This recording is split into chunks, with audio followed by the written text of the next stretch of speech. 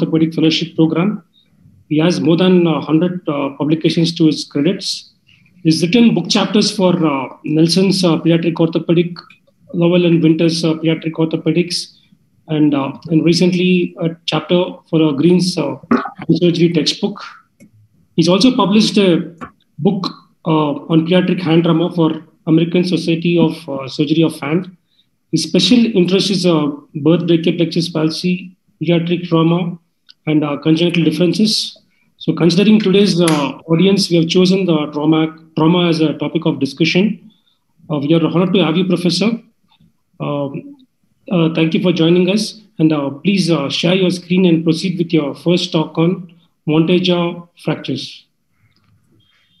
Excellent. Thank you very much for that kind introduction. Of all of those things that you talked about, well, first of all, Roger Federer is way out of my league. In fact, when I talk to colleagues about leadership or about practice management or research or whatnot, and they're having trouble, I suggest that they get a coach. And in America, I'm not sure if it's the case in India, but in America, having a coach as a professional is like you need remedial help. But I always use the reminder that Roger Federer has a coach, right? So the greatest tennis player of all time still has a coach. So you can be the best in the world and still need a coach. So I had a coach for a little while, so that's another thing I have in common with Roger Federer. But other than that, there's no comparison whatsoever. He's a much better looking, much nicer guy. So and much more talented at his craft than I will ever be. I would never pretend to be the world number one, but he doesn't have to pretend. So thank you for the warm but I was going to say, of all of the things that you mentioned, the one thing that I'm perhaps most proud of is the heavy metal. I actually just released a death metal album last year. So you'll never find it Googling me because it's under a completely different name, but I'll just throw that out there. So if there are any other metalheads in the audience, rock on. All right, so let's get started. I'll share my screen here. And I feel a little bit, we're starting with Monteja fractures, correct? Okay, great. So I have a little trepidation with Monteja presenting here because I know that the work done in India is really phenomenal. I've had a long history collaborating with folks there, especially in the brachial plexus world and orthopedic surgeons, but also plastic surgeons as well, who do a lot of the brachial plexus work. And I was able to visit Chennai a couple of years ago, and I was very, very impressed with the level of sophistication of the work and research being done. So some of this will be extraordinarily basic, but I'll share some of my opinions along the way. And really, I'd like to try to focus on some of the complications of these problems, because that's, I believe, something we don't talk about really as often. And so having the title Masterclass on here really is because we have a masterclass of people attending this call, not because I belong to such a masterclass. So let's start first talking about Monteja fractures. First off, I have no relevant disclosures related to this topic, but I do actually want to call attention to a book that you mentioned earlier on pediatric hand trauma. It's actually the first ever textbook devoted specifically to pediatric hand injuries, which is unusual since that's the most commonly injured part of the child's body. And so the Hand Society, the American Society for Surgery of the Hand, commissioned this book, and I'm really particularly excited about it. It has a lot of contributors actually from around the world who have added their expertise, and it can be a really good resource for emergency departments, generalists, specialists, all the way up to specialized pediatric hand surgeons. I get no money from this book whatsoever, so I can shamelessly promote it without any concern of a conflict of interest. But do check it out on the Hand Society website. So the outline of this talk on Monteja fractures, we'll first start with the injury and then evaluation of it, and then we'll focus on treatment of acute injuries and treatment of chronic injuries, ending with a few cases to illustrate a couple of the points along the way. So the injury, as we all know, is an ulna fracture with an associated radial head dislocation, although there are variations of it, such as ulna plastic deformation, so there isn't actually a fracture, but just a bowing of the ulna, or an olecranon fracture. That can happen. That can happen as well, and so it's not always an ulnar shaft fracture. And then there are versions that have a radial head subluxation rather than a complete dislocation, and that can be somewhat tricky to sort out sometimes.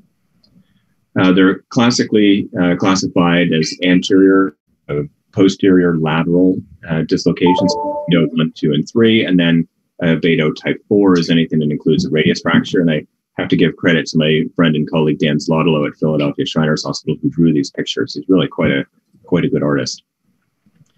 When we talk about the injury and its treatment, I think we need to keep in mind all of the various problems that are associated with this injury, and I think it's a good way to think about it. First of all, there's an impact on the elbow and forearm motion, so pronation and supination, but also the stability. And this is both an impact from the injury and from the treatment, and we'll give you some examples of that as we move forward. And also, it's important that you need an anatomic reduction of the radial head. So we rely tremendously, as you know, on remodeling of fractures in children. So we don't have to get it perfect, but dislocations don't remodel. And I bring that up specifically because I will from time to time hear people think, oh, I just thought that would remodel. Well, yeah, the dislocation doesn't remodel. And unfortunately, it's something that's easily missed, often because there's a relatively unimpressive injury. Also because there's a lack of ossification of the articular surfaces that can, in some cases, make it difficult to sort out the alignment. And then the ulna is usually not grossly displaced. Sometimes it can be, but it can be actually very subtle, so it doesn't spark a lot of concern.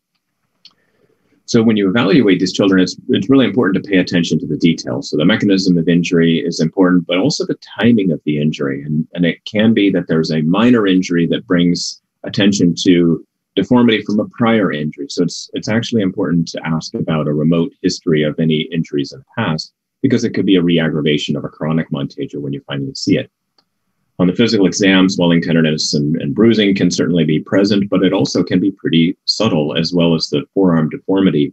Sometimes just looking at the forearm, it just looks a little bit concave on the ulnar side of the forearm, but otherwise there isn't much deformity. The radial head can be prominent, although that's usually only the case if it's lateral or posterior lateral dislocation. Forearm rotation can actually be surprisingly good, especially with an anterior dislocation. And then always examine the neurovascular status, as with any trauma, because a posterior interosseous nerve palsy can coexist with a lateral dislocation. And then radiographs, of course, are critical, and I strongly suggest full-length forearm films, because if you just look at an elbow view here, you would miss the ulna deformity. You might see a little bit of a hint of it here, but if you get a full-length forearm film, you can clearly see the anterior bow to the ulna. So the posterior cortex of the ulna should be at or below a line drawn from the posterior surface of the olecranon to the ulnar styloid. And so any anterior bowing suggests that that's a deformity. And of course, this is associated with the radial head dislocation. That's something Scott Mubarak showed us a few decades ago. And then, of course, the radiocapitellar line. We focus on that quite a bit. So a line drawn along the proximal radius should pass through the capitellum. However, we've actually done a couple of studies investigating the relationship of the radiocapitellar line in normal elbows, finding that the drawing of the radiocapitellar line is very subjective, even in normal elbows, and it can pass through, or it can miss the capitellum in up to a third of normal elbows, and it depends on the type of view that you have and how you draw the line. And so what we've concluded that in large part has to do with the eccentric ossification of the capitellum when you compare radiographs and MRIs. And so when you have subtle malalignments of the radiocapitellar joint, a radiocapitellar line is not necessarily a good way to sort that out. So it can be misleading. And so in some circumstances, advanced imaging is required. So an MRI is great because it can show you both the radial head alignment of the capitellum and the deformity of the radial head. The trouble is that it can require anesthesia or sedation in young children, in children of the age where you tend to get montagia fractures. Ultrasound can be done instead. It's dynamic and you don't require sedation. You can do it in real time. And it can give you some assessment of the gross radiocapitellar alignment. It doesn't really show you the radial head shape, but it can tell you if it is aligned normally or not in certain planes. An orthogram can also be very good.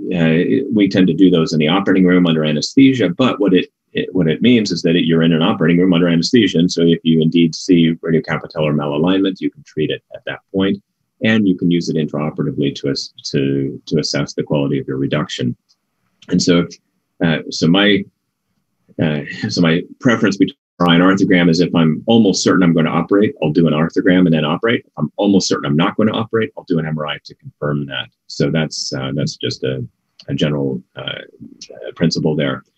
It's important to keep in mind the differential diagnosis of a Monteggia lesion, and certainly the most common one that we think about is a congenital radial head dislocation. You've got a chronic looking injury. You don't know, is this a missed Monteggia from a prior trauma, or is this a congenital dislocation? So some things that can help differentiate that, first of all, in a congenital dislocation, there's no or minimal trauma. Sometimes it's just that I bumped my elbow on the wall and got an x-ray and look, it's dislocated. It is often bilateral, even if there's asymmetry in the deformity. Sometimes it's just a little bit of a slant to the radial head or to the radial neck on one side, which would indicate a radiocapitellar malformation. And then there's associated radial head and capitellum deformity. Sometimes there's hypoplasia of the capitellum, which you don't tend to see in a missed Monteggia. And it tends to be more commonly posterior, whereas a missed or chronic Monteggia lesion is more commonly anterior. And then, of course, if you have concerns about the elbow relationship, you have to think about an elbow dislocation, which is really pretty uncommon versus a transphyseal fracture, which occurs in much younger children. And so the important thing here is not just to look at the radiocapitellar relationship, but also the ulnohumeral relationship as well. So treatment of acute injuries typically starts with closed reduction and casting, which is quite often successful. If you're concerned about the radiocapitellar alignment, such as in this case where you have an olecranon fracture and a very, very proximal ulna fracture and a completely unossified radial head, then an arthrogram can be used to confirm this. But these can redislocate, so I do like to follow them in a cast to make sure they don't.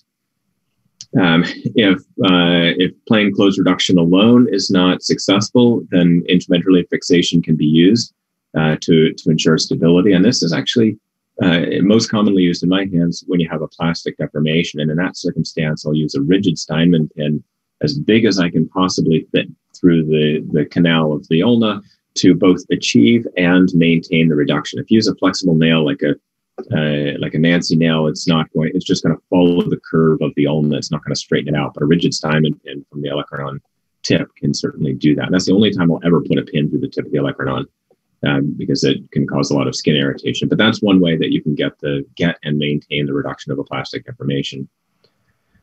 Sometimes you need to open reduce the radiocapitellar joint, either because the annular ligament is flipped around the radial head or because the radial head is buttonholed through the capsule. And sometimes you need an open reduction and internal fixation for the ulna, either because there's an unstable fracture that needs to be plated, or because you need a tension band or even pins for these long oblique olecranon fractures. And sometimes even because you need to do an acute osteotomy. If your plastic deformation cannot be reduced well enough, you need to do an acute osteotomy just to restore the normal radiocapitellar relationship by bending the ulna to compensate for the plastic deformation. And so that can be necessary sometimes. Moving into the chronic Monteggias, I think the indications are important to keep in mind. If there is pain, obviously, if there's a deformity, and especially if there's a restriction of motion, then there are indications for treatment of chronic ones. But what is a little bit unclear is whether or not a treatment of a chronic Monteggia lesion will prevent forearm and elbow instability or arthrosis. There aren't good data. Perhaps you have a better experience there, but in our circumstances here, there aren't good data on elbow problems in the setting of missed Monteggias or chronic, let's say, anterior radial head dislocations, where you lose the lateral stability of the elbow.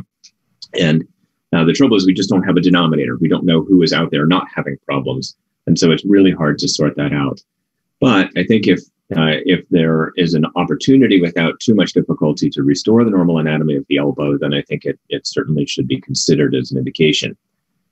The question that comes up is, what about the timing? So there are data suggesting that less than 3 years from the injury, the results are better, it's more achievable. But what I think is important is whether or not the radial head is still concave. If you still have some concavity to the radial head, you can get it to articulate with a capitellum and get some inherent stability. If the radial head is now purely convex, I don't think you'll be able to achieve enough stability there without restricting forearm motion, and the reduction is not going to be worthwhile. And so the principles really are to achieve a radiocapitellar reduction, maintain radiocapitellar stability, both of which are best accomplished through an ulna osteotomy, And this is a series of cases where an ulnar osteotomy was not achieved and over half of them redislocated, or was not performed and over half of them redislocated. And then the algorithm was switched to include an ulnar osteotomy, and none of them redislocated after that. There was a longitudinal series that was very, very helpful from 2002. But also we want to preserve motion. So in the setting of a chronic Monteggia lesion, there's actually usually really good motion. And so you don't want to take that motion away in an attempt to make the x-ray look better. And so really the technique has several steps. First, I like to expose the radiocapitellar joint. In a chronic lesion, there's often stuff in there, pulvinar, if you want to call it that, or there's an annular ligament that's flipped around. So you need to make way for the radiocapitellar joint to reduce. Then I'll expose in a separate incision the ulna and perform an osteotomy using an intact hinge. And that's usually because I don't tend to feel like you need to lengthen it very often. And that hinge and the osteotomy will be in whatever direction you need to do to get the ulna to point the radial head towards the capitellum. And then ignore the ulna osteotomy. Once you've made the cut, go back and reduce the radiocapitellar joint. And what that will do is move the ulna into whatever position it needs to be in to keep the radiocapitellar joint aligned. And then you just plate the ulna wherever it lies at that point. And so use the radiocapitellar alignment to tell you where the ulna needs to go. And then I'll repair the soft tissues around the capsule or annular ligament and then assess the stability. And then if it's not stable through a full range of motion, I'll revise the ulna position. Only if that does not do it, or you can't move the ulna any further, then I will consider pinning the radiocapitellar joint using as big a pin as I can safely put in there so it doesn't break inside the joint. And only as a very, very last resort will I reconstruct the annular ligament. And the reason for that is that the annular ligament reconstructions, if you look at every table in every series of annular ligament reconstructions ever published, every single subject, every single patient loses pronation when you reconstruct the annular ligament. I'll show you an example of that. And so in today's day and age with computer dominance, I don't think there's really any reason to knowingly take away someone's pronation, even in their non-dominant hand. And so here are a couple of cases to illustrate a couple of these points. So here's a 6-year-old boy who had this injury, and it's a plastic deformation of the ulna. He was casted, this was missed, and so he comes in 4 weeks later in this circumstance. And so he undergoes an ulna osteotomy and an open radiocapitellar reduction without any pinning, without any annular ligament reconstruction, and he goes on to heal it quite well. Here's a 10-year-old girl who had an injury 2 years earlier. So now we're sort of pushing the timing there, and she's a little bit older. An MRI confirmed that there is indeed concavity to the radial head, so it's worthwhile undergoing a reduction. And so here's an ulna osteotomy and open radiocapitellar reduction. You'll see there's an apex lateral bend to the osteotomy because there's an anteromedial dislocation.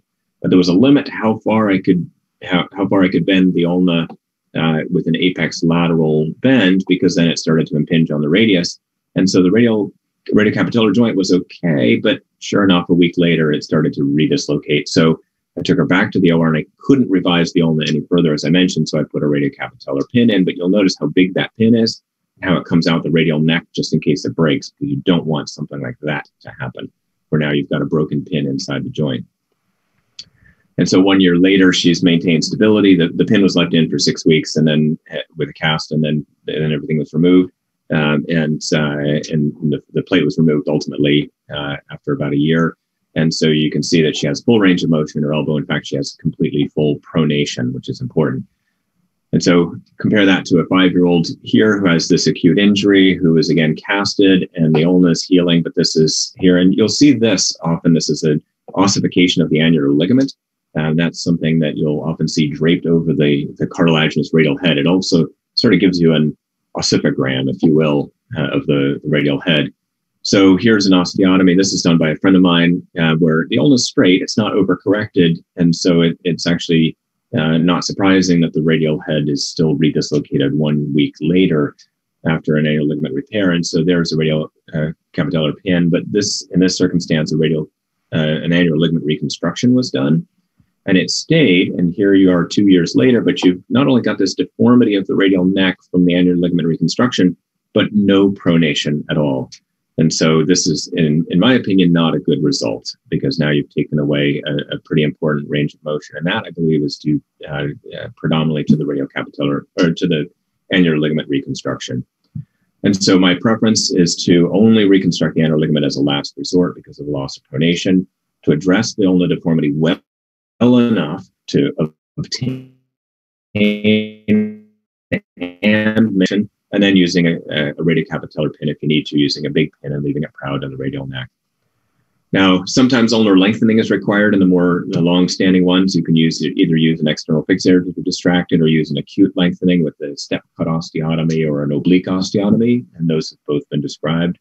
Or you can use 3D planning with a company called Materialize that will use bilateral CT scans and pre-plan osteotomies and 3D print cutting jigs that you can see here, which can identify rotational deformities of the bones, as well as a deformity in the radius that is often underappreciated.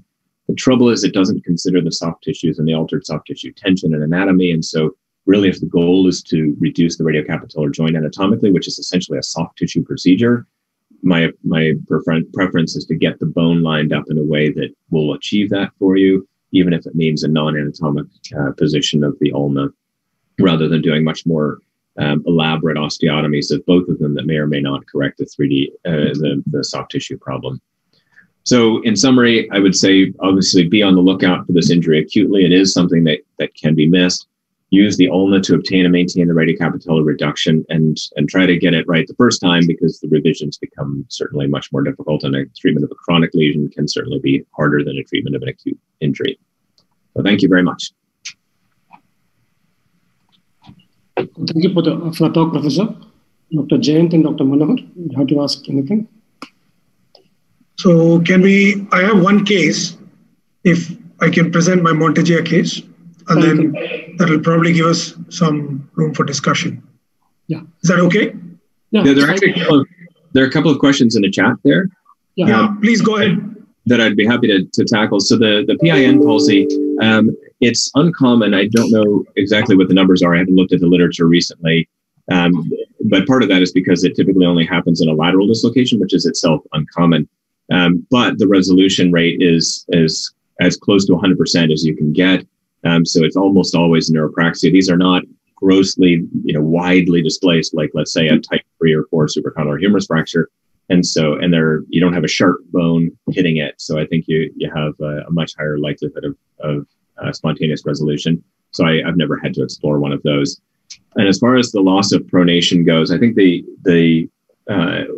anatomy of the proximal radioulnar joint in pronation is very, very tightly constrained. So if you alter that anatomy or the kinematics of the proximal radioulnar joint in any way, the most sensitive motion is going to be pronation.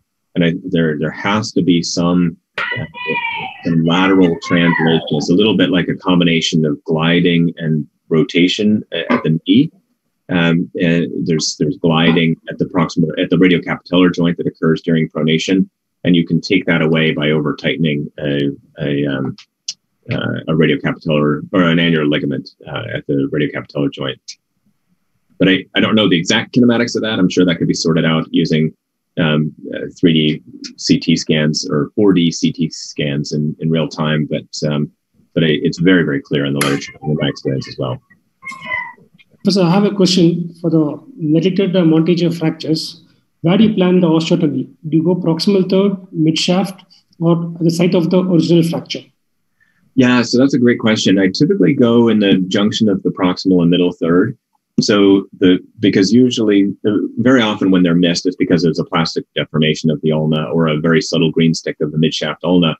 And if you do a mid-shaft osteotomy, I think you're running into a little bit more trouble with healing. It's harder to bury the plate. It's a little bit easier to heal quickly because you're typically if you use an intact hinge, like I like to do, just to increase stability and perhaps kickstart the healing, you're doing an opening wedge osteotomy. And when you do an opening wedge, you leave a gap. And I don't bone graft these. And so the closer to the metaphysis you are, the faster those will heal without using a bone graft. And so, but if you go too far proximally, then you have to create a huge bend to compensate for the much more distal bend in the shaft. So I like to kind of split the difference and go middle distal third. I'm sorry, middle proximal third junction, and there put the plate around on the lateral side typically, where you can bury it quite nicely. How about the fracture? The fracture is fresh, and you can see the fracture line. Is it still okay to go to the fracture? Oh, absolutely. Yeah. So if you think you've got a chance of getting a better reduction of the fracture, well, that's the best, because then you're restoring normal anatomy. You're not creating a second deformity to compensate for a first deformity. One more thing, sometimes you see in addition to the montage of fracture dislocation, you also see a radial bowing. Mm-hmm. Do you see it very common? And if you see the bowing, do you do something with it? Yeah, so that's where the debate comes in. I have colleagues who like to use the materialized, and they'll say that, you've really got to do that because you're missing all of these radial deformities and it's going to be a problem. And but honestly, I've seen the radial bowing. I've seen that be an issue. But if you back up to the non-Monteggia plastic deformations of the forearm, so you have a radial bow, a worse radial bow, unless it's very extended, so an apex volar bow of the radius that restricts pronation, the radial bow itself doesn't tend to be as much of a problem as the ulnar bow is. And so if you correct the ulnar bow, you get good stability of the radius. The one circumstance where I will correct the radial bow is, as I mentioned, if there's an extension deformity. So in neutral forearm rotation, if the radius is extended, then as you pronate, the apex of the radius will impinge on the ulna and either stop the forearm from pronating or kick the radial head out anteriorly. And so in those circumstances, I'll do a flexion osteotomy of the radius at the same time as correcting the ulna. I've had to do that even without an ulnar deformity. I've had, say a proximal third forearm fracture that heals an extension, like 30 degrees of extension of the proximal third of the radius, and they either lose pronation or they have a secondary anterior radial head dislocation as a result of the kinematics of the PRUJ. So I've had to do that. Another question about the long-term outcomes of treated versus untreated chronic Monteggias. So that gets to the problem of, so the long-term outcomes of treated ones are really quite good. The term treatment of the untreated ones is impossible to sort out, because those that are doing poorly we will see, but those who had it missed, creating a chronic Monteggia lesion, may not be presenting for follow-up later if they're doing well, and they wouldn't be brought back for follow-up because their injury was missed to begin with. And so it could be that for every one person that we have who's having problems with a chronic Monteggia lesion, we have 10 people that are not having problems. And so I don't know that we will ever really be able to sort that out without screening radiographs of an entire population. So I don't know that that question can be answered. So if someone has full range of motion, no deformity, and no problems, you can certainly consider not doing anything. And if it requires something heroic, like trying to reshape the radial head, for instance, I would say leave it out. Go with Manohar, please. Yeah, Roj, I have one question. Mm-hmm. In an isolated ulnar shaft fracture, with a normal radiocapital alignment, do you have a low threshold for intramedullary fixation? No, I have a low threshold for following them closely. So those are ones where, and this happened to me really early on in practice, and it was a real bummer. I had an isolated, minimally displaced ulnar shaft fracture. And I looked at that radiocapitellar joint. It was absolutely perfectly anatomic. I brought them back a week later, absolutely perfectly anatomic. I brought them back 3 or 4 weeks later, and it was dislocated. Yeah. Because I had a couple of cases where, it was fine, where the residents has done a plaster, which is quite poor also. I mean, I can't blame them also. And then a week or 10 days down the line, the radial head popped out. Yep. So in hindsight, probably should we have a low threshold for these isolated ulnar fractures? That's one thing.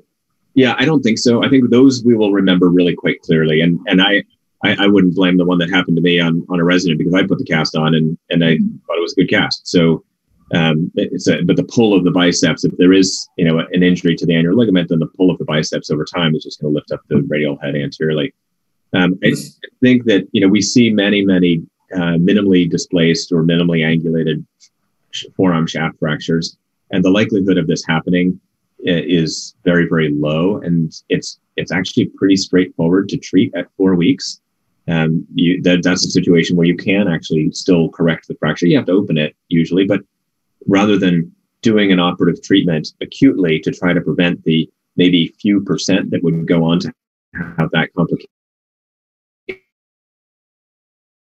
if you allow it to, then you're going to save a whole lot of unnecessary surgery. The second one is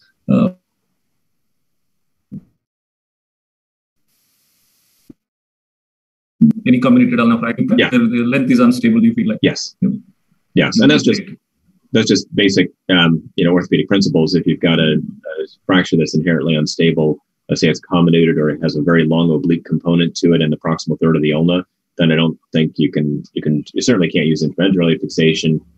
Pins, tension band's not going to work because of the obliquity. Then a plate is more than appropriate. And then there are different versions of plates. If you have small, like 2.4 LC-DC plates, those are great.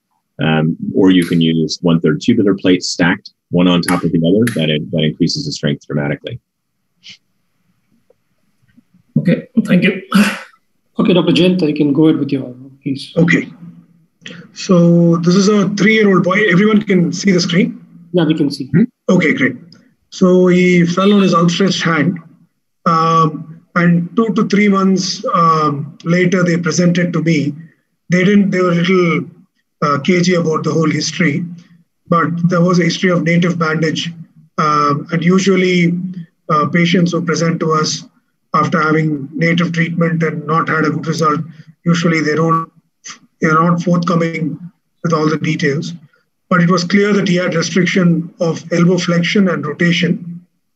And that was the initial X-ray that we obtained. So one can clearly see that there is a deformity in the ulna. The fracture is a little bit more distal, probably middle and distal third. And the radiocapitellar line is clearly broken. And that was him showing only about 90 degrees of flexion. And that was the main complaint that they came to us for, is the fact that he could not bend his elbow completely. He also had some restriction of pronation as well, in addition to this.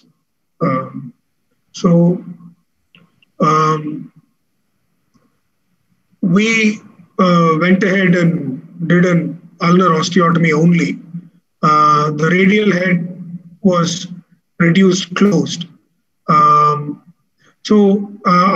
note from your presentation that you opened the radiocapitellar joint first, because in our experience, we do the ulnar osteotomy first, and then see if the deformity corrects and if the radius sits in its anatomical place, and then plus or minus or decide to open the radiocapitellar joint. Any comments from Professor Cornwell about this? Yeah, I think that's totally fine. It depends a little bit on the how far out the radial head is, and by that I mean how far out is it in distance? How likely is it that there's interposed soft tissue, and how far out is it in time? Meaning, has the soft tissue sort of remodeled around the radial head? Because nature abhors a vacuum. So if it's out for 2 years, there's not going to be a clear shot between the radius and the ulna at the PRUJ. So I think that's totally fine. You can do it in a stepwise fashion. I just tend to see these fairly far out, and we'll just go right at the radius. And one of the things that I learned in a couple of cases where I did these without opening the radial head initially is that you do the ulnar osteotomy and you feel that you're pushing pretty hard to get the radius reduced, and you're holding it in supination because then that takes the bend at the bicipital tuberosity and points it a little bit more towards the radius, and you're pushing down a little bit when you get your fluoro, and you're hyperflexing a little bit. All of those are like a crime scene. Those are signs of a struggle. And so if you find that you have to do any of those to get your radius reduced, just go ahead and open the the radiocapitellar joint and make it easy.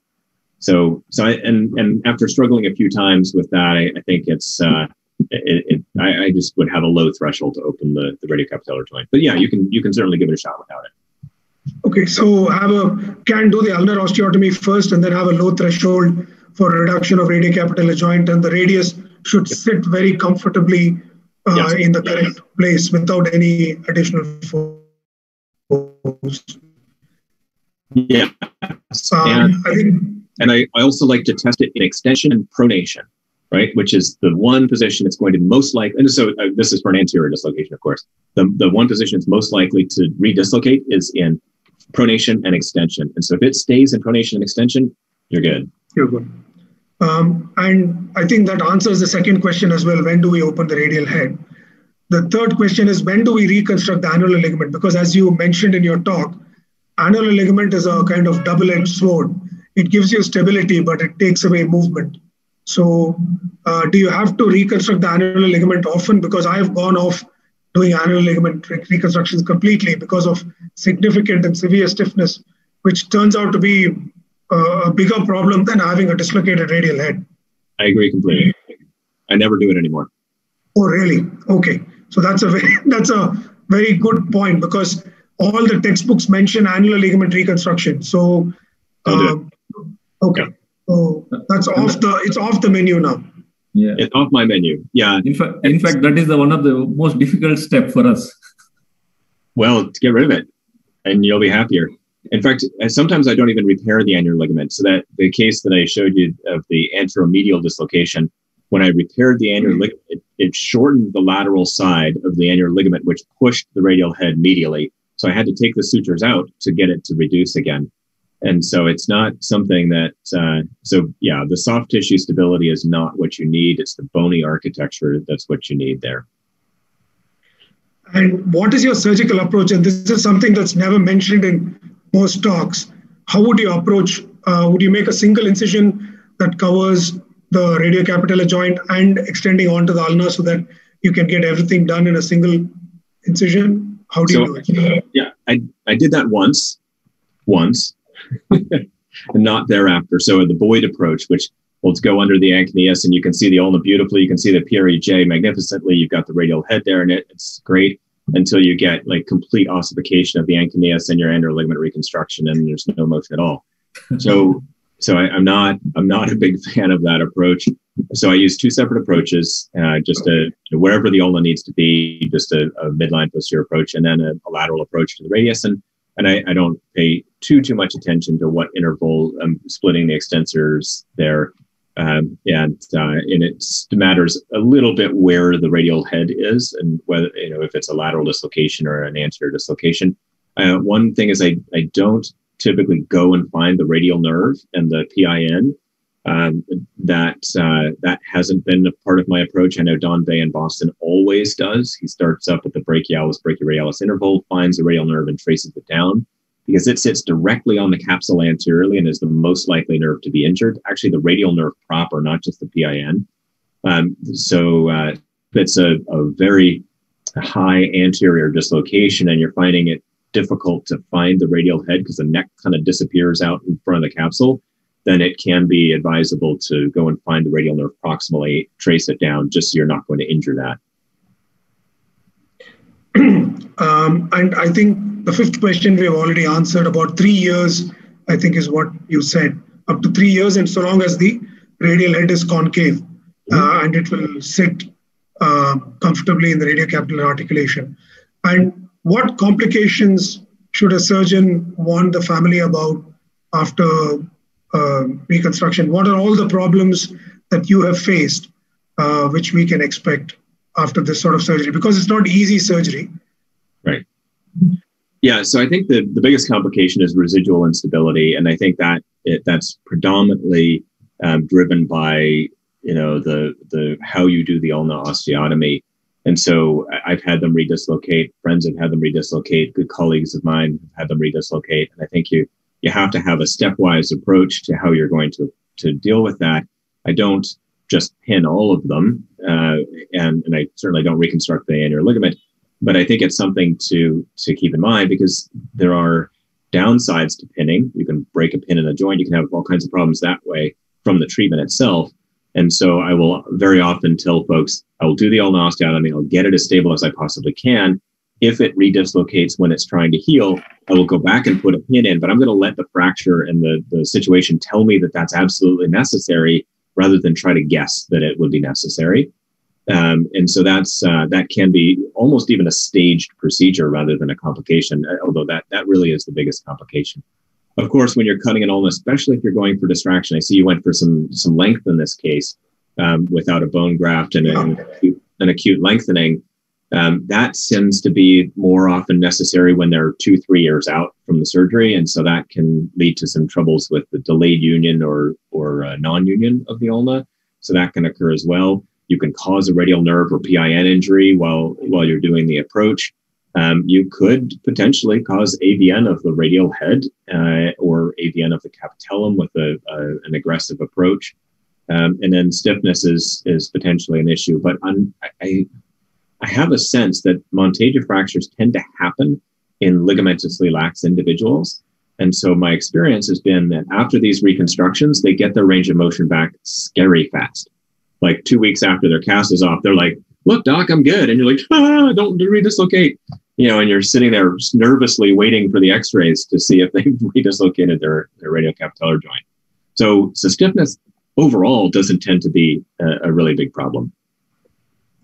So this boy basically did pretty well. And you can see that I've done my osteotomy at a completely different level to the original fracture because I wanted to be as close to the radiocapitellar. Is that okay? Would you'd be okay with that? Exactly what I would do, yes. Again, from a healing standpoint, you can see how beautifully that's healed without bone graft and with a big gap. So that's not going to happen in the shaft of the ulna, but that'll happen at the proximal end, yeah. So, and then he was due for implant removal, and this was COVID time. You can see that he's got his mask on the previous clinical photo. He was due to come back for implant removal, and then unfortunately he fell again and fractured below his implant. So, and I just looked at the radial head and I was not very, very happy with that. I was just thinking compared to the previous X-ray, the radial head was coming out a little bit anteriorly, and I was really scared.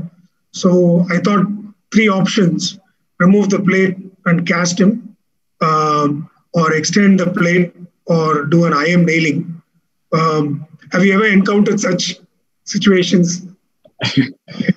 Not in a Monteggia per se, but in other forearm fractures, yes, I've had fractures at the ends of plates, and that can be a real difficult situation. I think in this circumstance, if you go back a slide, actually, I'd like to make a point about the radiocapitellar line.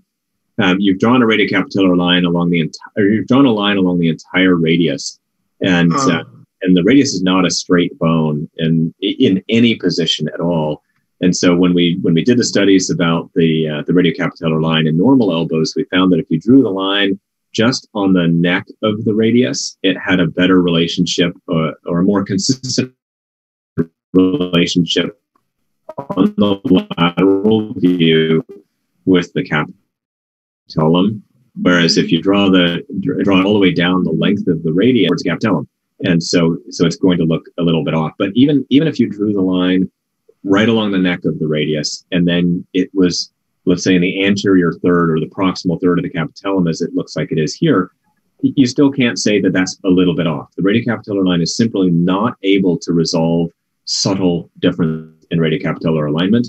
And so I honestly think this looks great. I think the radiocapitellar relationship looks anatomic. I would not be concerned about that. So anyway, we were a little nervous. So we went ahead and removed the plate and put an intramedullary rod. And you can see on this one, I've actually overcorrected it because of my anxiety and pushed the radial head a little bit more back by placing the pin a little bit more anteriorly. So that was just my nervousness as a surgeon because I didn't want to ruin a perfectly good result. But the latest follow-up, I mean, is still, because of COVID, we are not able to maintain a regular service. So you can see that he's healed up and it's all stable, and they're happy. So this is just a long Monteggia story. So I just thought I just put it up as a case. I've got longer stories with more complications than one patient, so don't feel bad. So anyway, so that's my Monteggia story. Thank you. Thank you, Dr. Sampath. It's a great case. We'll go with the next talk, Professor. We're out of time. Okay.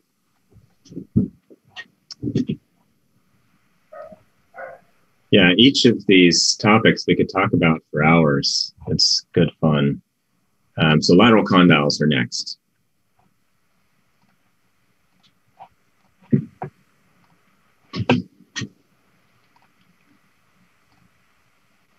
Okay, so you'll notice on the program that the title of this talk is lateral condyle, pediatric lateral condyle humeral fractures.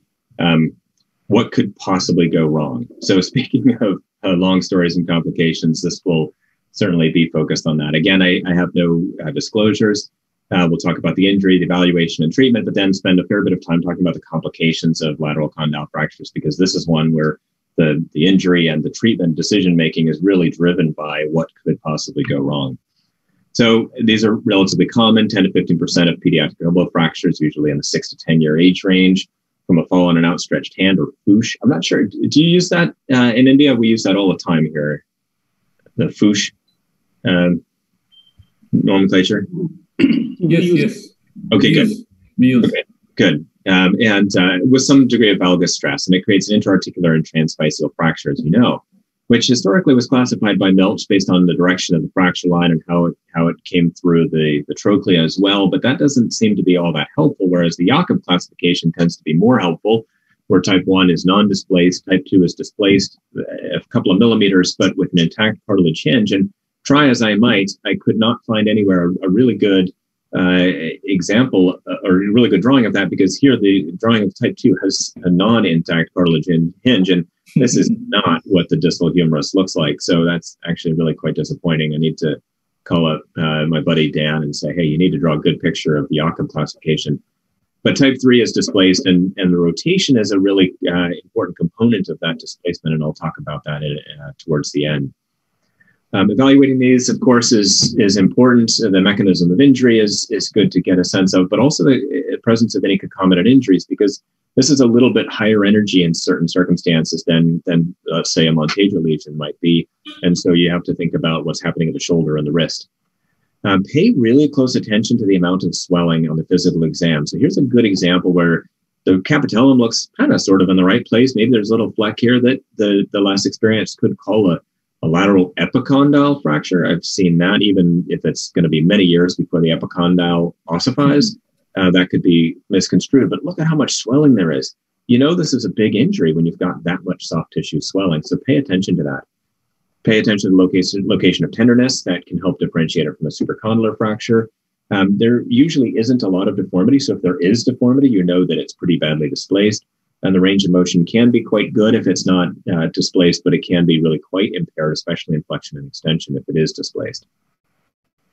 Radiographs, of course, are necessary, the standard AP and lateral, but in internal rotation of weak film is very, very important here. And that could be really anything from a bad lateral to a bad AP, but just something with the elbow internally, the shoulder internally rotated will point out the fracture line the best. So without any movement of the fragment, you can see that there's more displacement visible here than there is on these other two views. Advanced imaging is sometimes necessary. MRI can show you an intact cartilage hinge if you're not sure really how it looks. It can also give you a sense of the displacement, but again, it can require anesthesia or sedation in young children. So again, if you think you're not going to have to operate, if you just really want to rule out any articular displacement, then, or any articular extension of a fracture that might be a supracondylar but looks kind of low, maybe it's a lateral condyle, then an MRI can be helpful. But if you think that it is going to need something done, then take them to the OR and do an arthrogram, which can be used pre and post reduction, as shown here, to confirm alignments of the articular surface. So the differential includes a supracondylar humerus fracture where you'll have medial tenderness as well. And interestingly, even in these young children, you can usually detect an absence of medial tenderness in a lateral condyle fracture. And so that's something to keep in mind, especially if you have what you think is an occult elbow fracture. So you have anterior fat pad elevation and tenderness and swelling, but there's no medial swelling. Those are ones that I will cast as you would with a suspected occult supracondylar fracture. But I'll actually get x-rays later just to make sure it's not just not a lateral condyle fracture, because 3 weeks in a cast may not be sufficient. Of course, the supracondylar will have a more transverse fracture line. You can have a radial head or neck fracture instead, but that's usually only confused when the radiographs are really, really subtle and can be differentiated by the location of tenderness and pain with forearm rotation. So again, as I mentioned, we think about, or at least I think about these things like all the different problems that can occur. So because that can, I just got a notification to start my video, but oh, here we go. That video. Sorry about that. I'm not sure how that got turned off. Yeah, I didn't actually turn that off. Creepy. So all the different problems that can occur are ways to help guide the treatment. So of course, at the elbow joint, there's an articular cartilage step-off, which could lead to arthrosis if it heals in that way. But more importantly, I think, is the collinearity of the condyles. So if you imagine you have a door with 2 hinges on it, those 2 hinges need to have the same axis of rotation, or the door is not going to open and close. The same thing is true at the elbow. You've got the radiocapitellar hinge and you've got the ulnohumeral hinge. And if those 2 condyles are not lined up properly, you're not going to have normal motion of the elbow. And I'll show you a couple of really good examples of that a little bit later. Because it crosses the physis, growth arrest can occur. And because of the attachments of the lateral and collateral ligament and the extensor muscles on that piece, there's very little stability to that fragment inherently.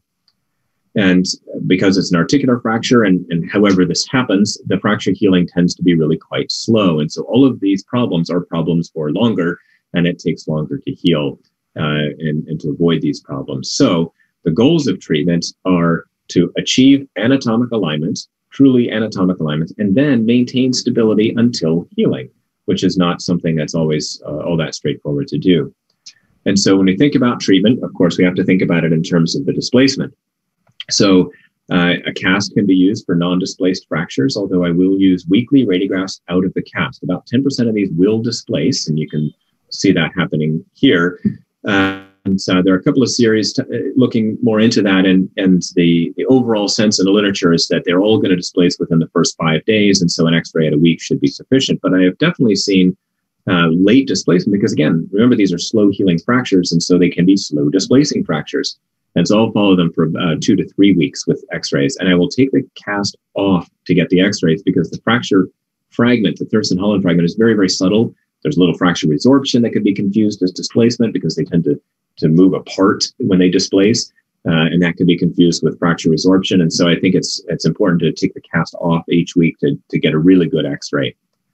And then for displaced fractures, you have 2 steps. It's not just maintaining, not just keeping them casted until they heal, but it's getting the reduction and then maintaining the reduction or using fixation. And so getting the reduction can be done first with a closed reduction, although again, it's an articular fracture. So if it's displaced, you have articular displacement and you can't see the articular surface on a regular x-ray. So I would suggest that an arthrogram is actually required. If you're going to use a closed reduction to assess the articular surface.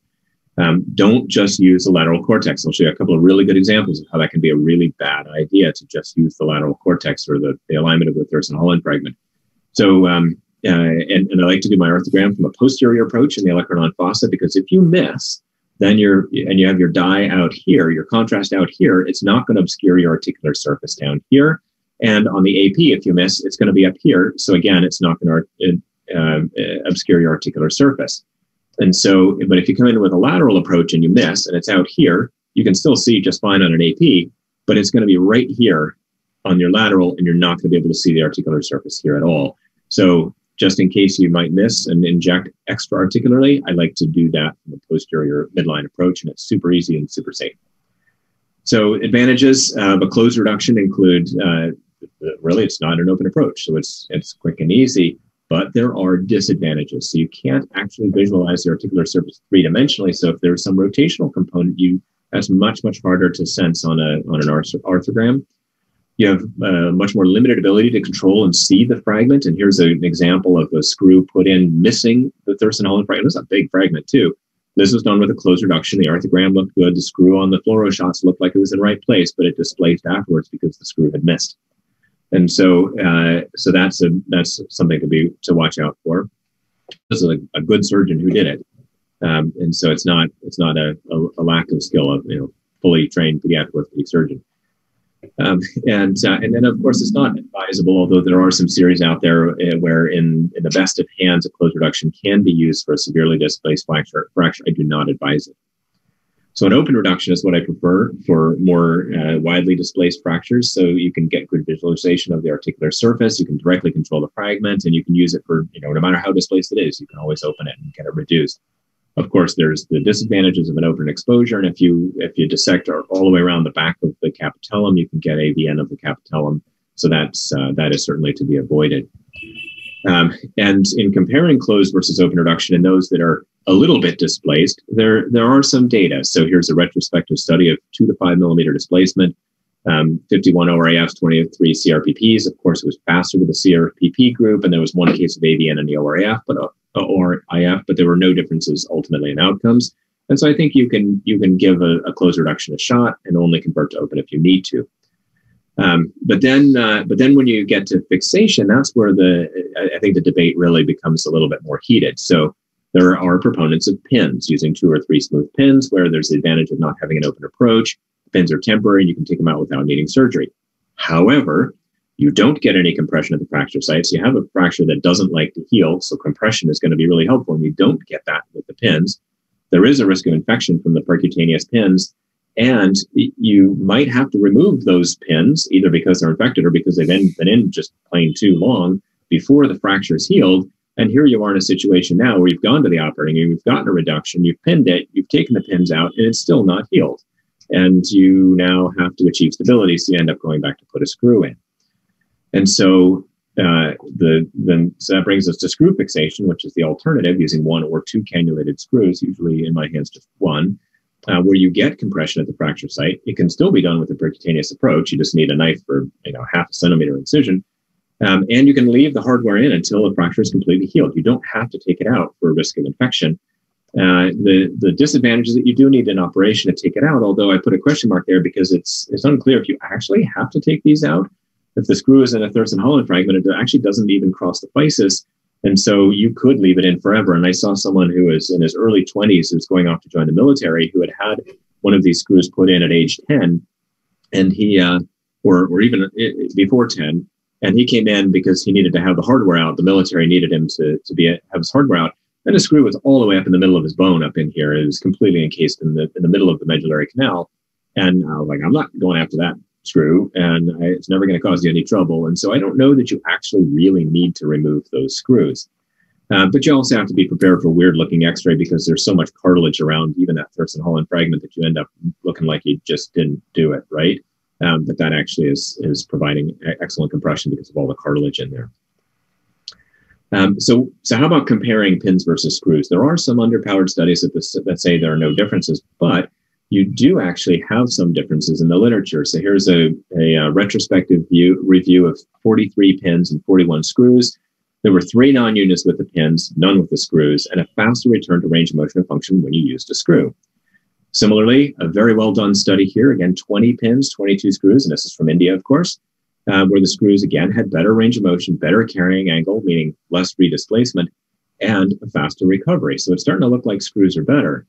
But now here's a study of a very recent study, a prospective study of pin fixation, where 4 of them had delayed, out of 32 had a delayed union, requiring screw fixation, just like this case that I showed you earlier. And 9% of them had a pin tract infection, and these weren't all the same kids. So you have up to a 20% complication rate of pins. Yet these authors advocated for pins. So I am instead a much bigger fan of screw fixation. So for non-displaced fractures, again, I'll cast them. I'll put get weekly radiographs the first 2 to 3 weeks, and I'll cast them until fracture healing, where you have obvious bridging callus and it's non-tender. You can have callus, but if it's not bridging, it doesn't count. And they have to be non-tender. So that could be 6 weeks, it could be 8 weeks, it could be longer. I'll start checking for healing at 4 weeks, though. For the minimally displaced ones with no or minimal articular translation, I'll use a percutaneous reduction and screw fixation with an arthrogram to prove it. And then for displaced ones, I'll use an open reduction with screw fixation. But there are complications that can occur that you want to try to avoid in the treatment of these fractures, but you also need to know how to deal with.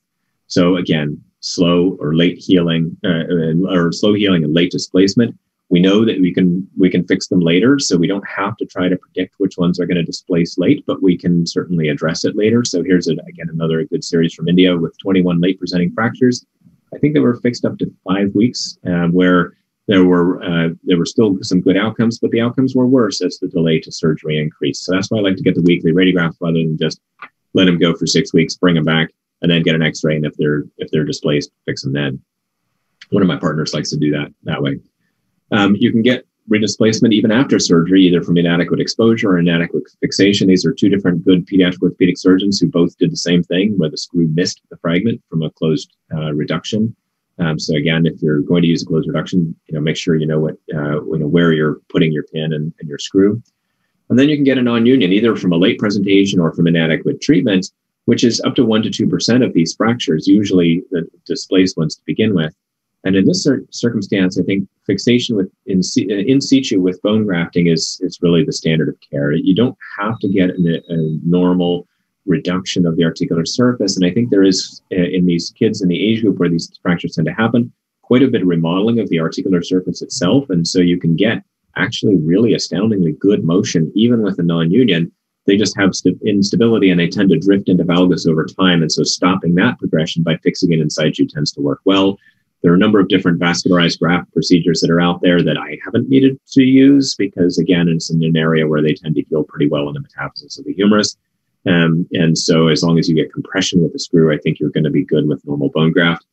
You can use it, you can do a concomitant osteotomy if they have a really severe valgus deformity. And there are a number of small series that demonstrate good results of this. Malunion can occur as well. And so here's a really good example of something that was actually diagnosed as a type 2 supracondylar humerus fracture from these x-rays. And here you can see it healed with really nice alignment of that lateral cortex here. But you almost have an AP of this part of the humerus, and you have a nice lateral of the capitellum in the forearm. So there's an almost 90-degree internal rotation of the lateral condyle fragment. And so not surprisingly, a block to motion there. And so here, again, you can see when it's pinned that you've got really nice alignment of the lateral column there and how that can completely fool you.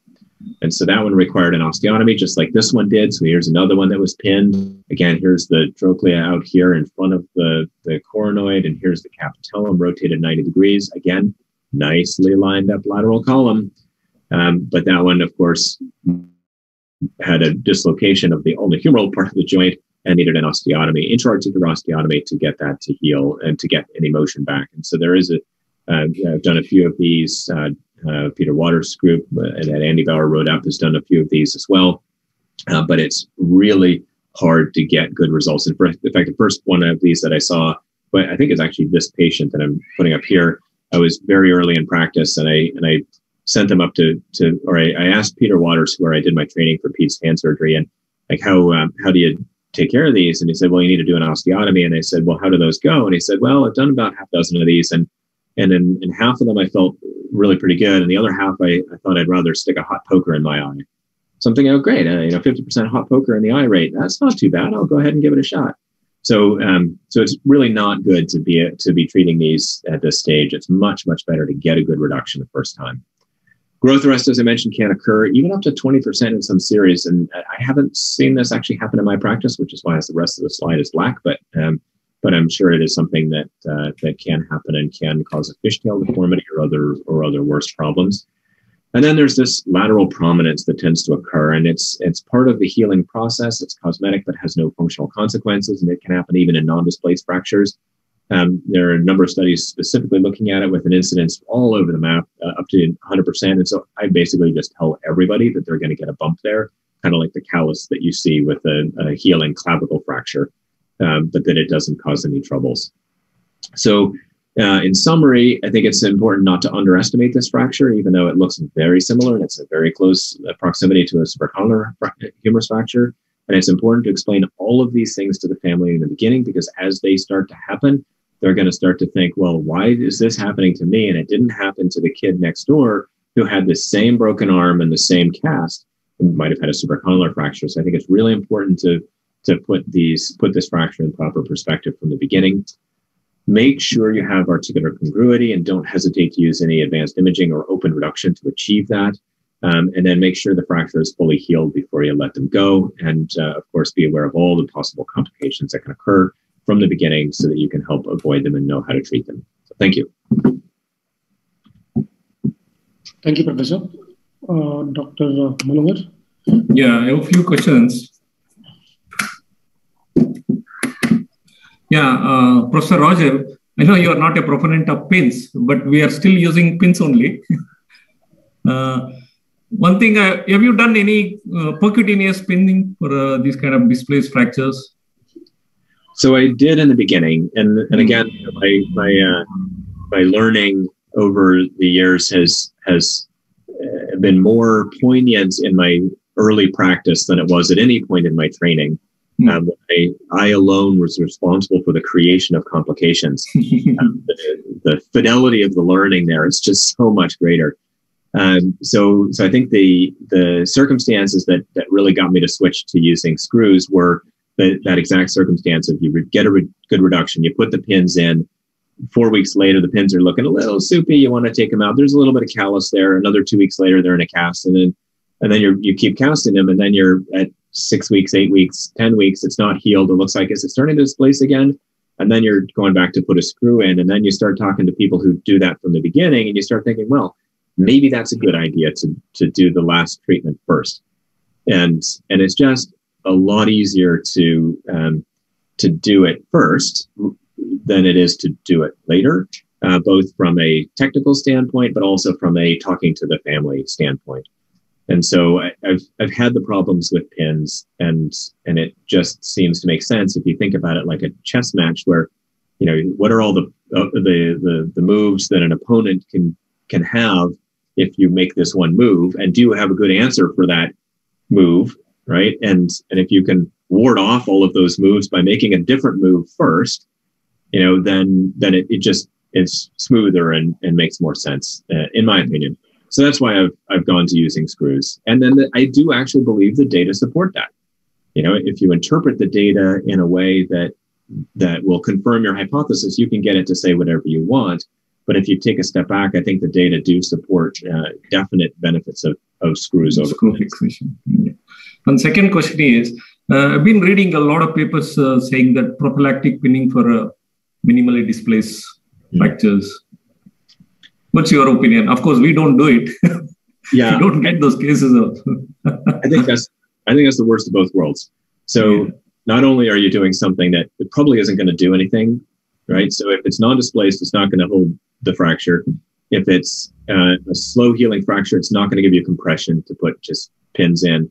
And if only 10% of these that are truly non-displaced, that you really believe are non-displaced, are going to displace later, it's not going to really be justified to do 90% unnecessary surgery. And you can look at the clavicle literature, and, you know, where in the adult randomized trials, you know, going back to the Canadian Orthopaedic Trauma trial, where, you know, if you grossly oversimplify the results and say 100% of those who have surgery do well and 50% of those who don't have surgery do well, but if you then do the surgery on the 50% that don't do well, they all do well.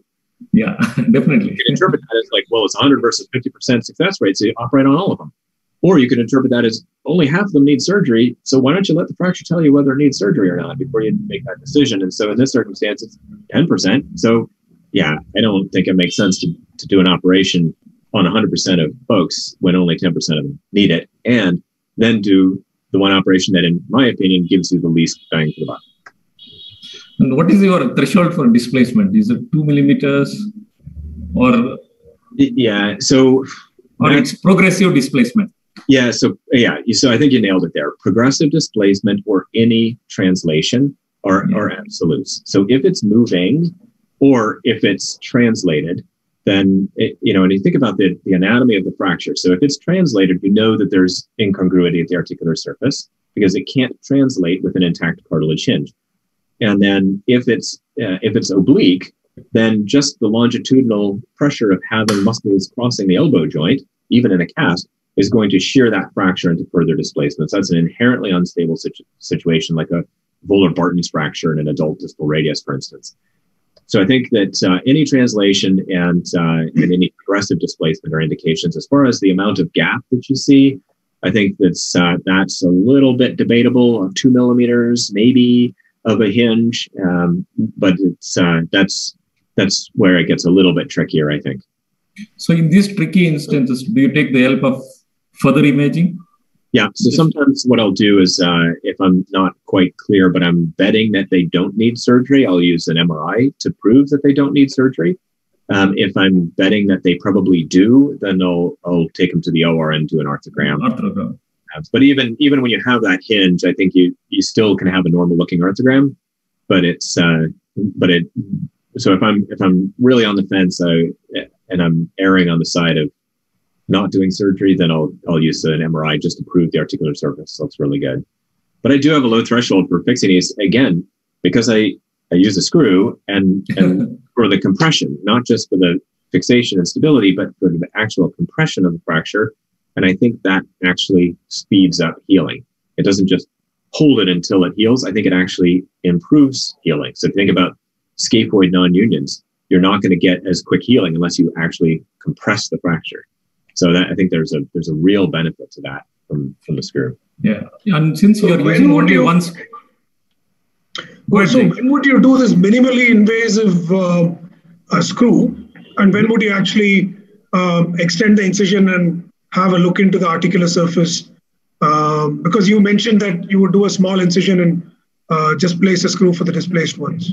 Yeah, so if it's displaced as a hinge, and I get an arthrogram that shows that there's an intact cartilage hinge or that there's good alignment of the articular surface, then I'll put the K-wire in just like you would when you pin it, but then just put a screw over it, and then that will compress that fracture and help with the healing. If it's translated or if it's rotated, then I'll open it for sure. You'll open.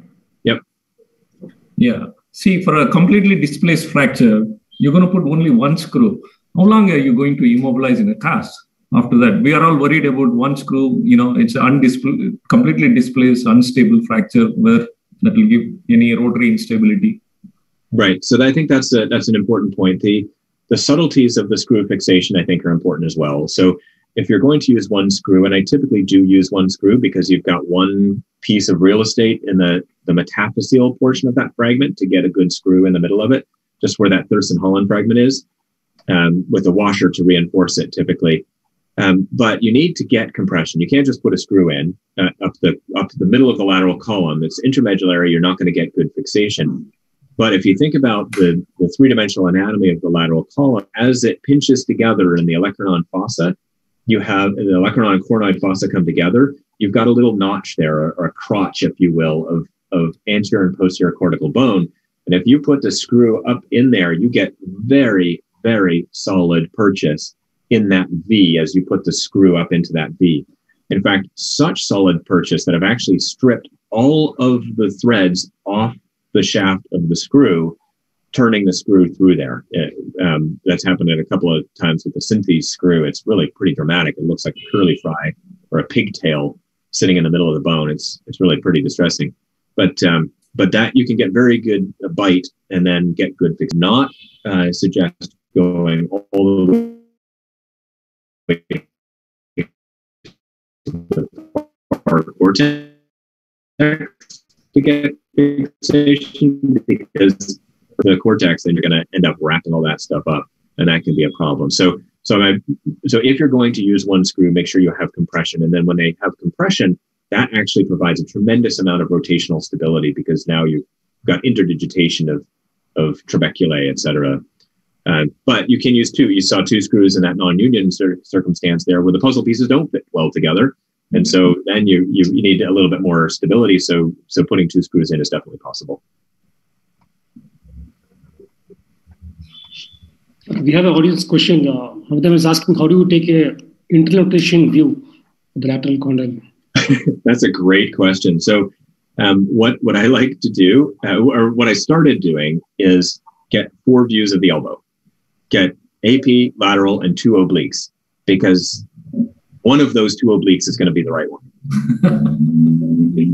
And this way or this way, you're going to get it at some point. Or you just ask for an AP and lateral, and sometimes the lateral is so bad that it's an internal rotation oblique, and that's just fine. But you have to specify that it's an internal rotation oblique, and I don't think the actual number of degrees matters that much. And so if your elbow's at 90 degrees, let's say because they're in a splint or they just can't extend, and the beam is coming straight down, just internally rotate the shoulder a certain amount, and you're going to get the right view. It can be an almost AP, it can be an almost lateral. It just has to be somewhere in that range. If you're not sure that you can work with your radiographer well enough to sort out that this is what you mean by internal rotation and not its internal rotation of the beam, which is external rotation of the shoulder, then get 2 obliques and one of them will be right. So, Dr. I think you understand radiographers very well throughout the world. They're all the same. But you can work with, if you work consistently with them, you can go over there, you can show them the films, you can show them what you're talking about and get to know them. And then it can be, then it saves a little bit of radiation. Dr. Manohar, you want to present your case? Or yeah. I'll just go through a short case. Yeah, one case, please. Yeah.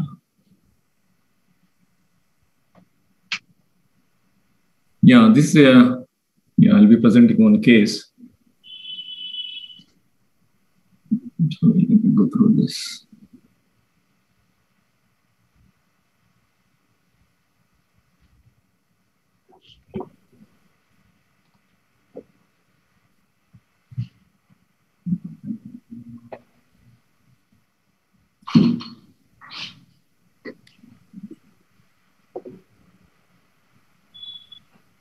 Yeah, we can see your slide. You can move your slides, Dr. Manohar. So it's not moving.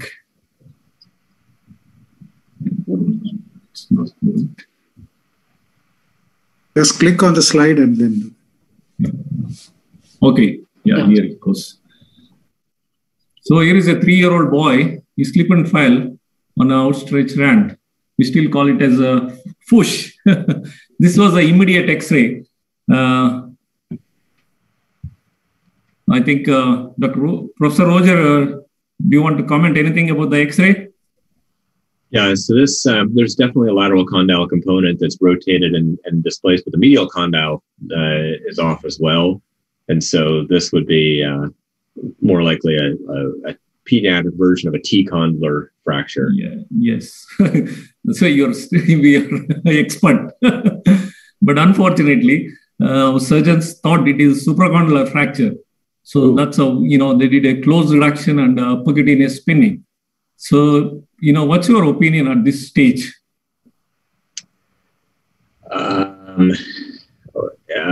So I think if they show up at this point, and the X-rays look perfect, meaning everything looks perfectly lined up, I would still take them to the operating room and do an arthrogram. Yes, that's our opinion too.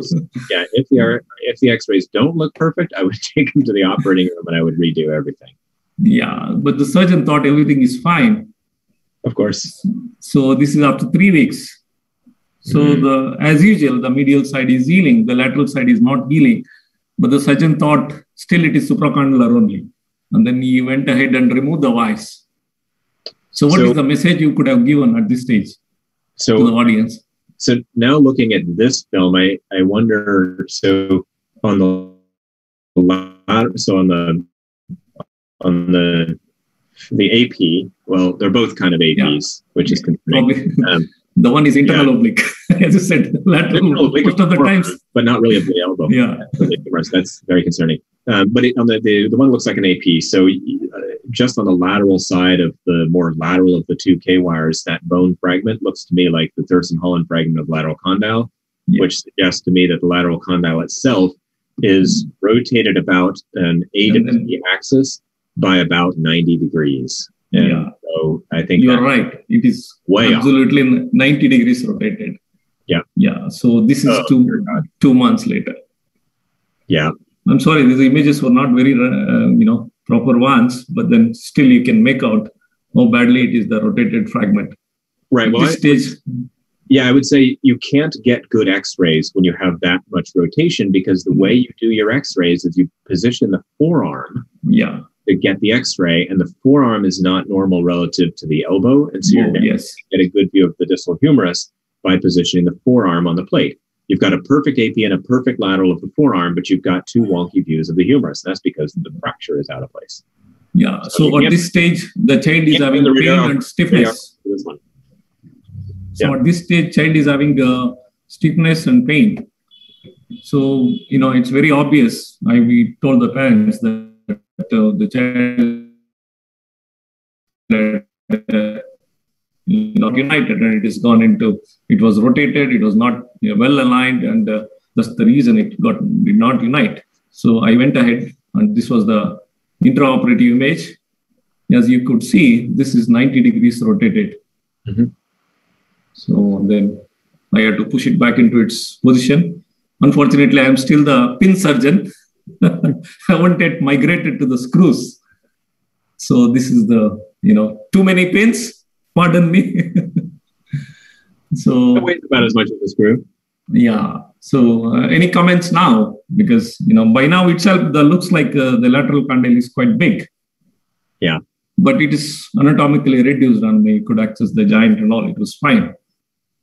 Yeah. And so one of the differences there, I probably would have, and this just may be health system related, but I would have probably done an MRI pre-op just to better understand the anatomy of the fracture, as well as the anatomy on the medial side. Because again, with a medial condyle fracture, I can't be entirely assured that medial side is anatomically aligned. And so if you're just building a lateral condyle around an intact medial column, I think it's one thing. But if you've got both of them involved... No, we had done the MRI also. The medial side is very well aligned. Unfortunately, I don't have the images to present here. We had done the MRI. It was well aligned. It was only the problem on the lateral side. But the only issue is the growth. The radiographer has already said, there might be issues with the lateral condyle growth in the future, the physis. Absolutely. Yeah, you're doing an osteotomy through the physis there, and that's really disconcerting. And I showed a couple of cases of these that I've done with an osteotomy where it did actually heal and remodel beautifully with dislocation of the ulnar humeral joint. And you typically do get a growth arrest when you do an osteotomy across the physis and then rotate it around. So I think that's almost a given in this circumstance. And so something to watch for. You've got a little bit of varus here, or cutis rectus, if anything, and that's just because of the enlargement of the piece and how everything is. I mean, it's put together as well as you can possibly do, and but that might sort of auto-correct a little bit if the lateral side stops growing and the medial side continues to grow, and you could even concern epiphysiodesis at that point once it's corrected enough, because you don't get a ton of longitudinal growth from the distal end of the humerus, just to prevent a really bad valgus deformity. So we have removed the wires. So far it's doing well. Hopefully you should not develop any growth arrest or fishtail deformity. So that's the thing. Quickly, I'll just go to another next case. This is a 12-year-old boy. He had an accident and accidental fall, again fall on outstretched hand 2 years ago. 2 years before he came to me, he had the injury and he was conservatively managed. So this is the kind of X-ray he came with to me. And this is how he looked like. Mm-hmm. So what do you think? Do you need to offer anything? Because he has got symptoms like his grip is not that great, and he can make out he can't carry the weights, and also on that hand, instability is there, though range of motion is good. Yeah, what's his range of motion? Oh, he's good, pretty good. Yeah, so that's what really surprises me in these circumstances. You can actually really good range of motion despite a ridiculous looking X-ray. And so in that circumstance, anything you do at the articular level is going to potentially make that worse.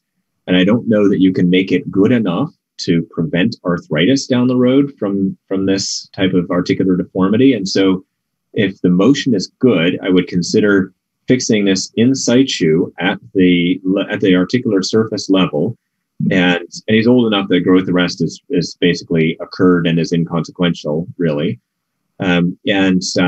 With a bone graft, and then depending on how much valgus deformity you have and how badly that bothers him, you could consider an osteotomy either at the same time or staged proximal to the fracture line to correct the cubitus valgus. Now, in these cases, do you think the range of motion is also partly coming at the non-union site? No, I think it's actually coming from the joint mostly, and you can assess that intraoperatively. You can say, you can either do an arthrogram if you want, or you can just do live fluoro, and you can see if the motion is coming from the distal humerus or if it's coming from the elbow joint.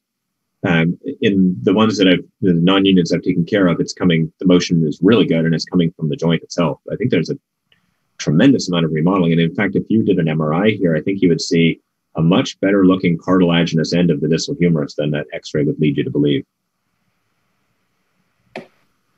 So, as you said, we didn't push it too hard. We just do, a minimal opening and then put a graft over there. Again, I'm still a fan of KOAS. So, but then intra-op, our, aim was to still maintain the full range of motion. I didn't want to push it down all the way to correct the deformity, still maintaining a little bit of valgus. And then we put a graft and fixed. Any comments, Professor Roger? Yeah, I think that's good. I think, intraoperatively, you're going to see what the motion is. You're not going to put it in a position that's going to compromise the motion.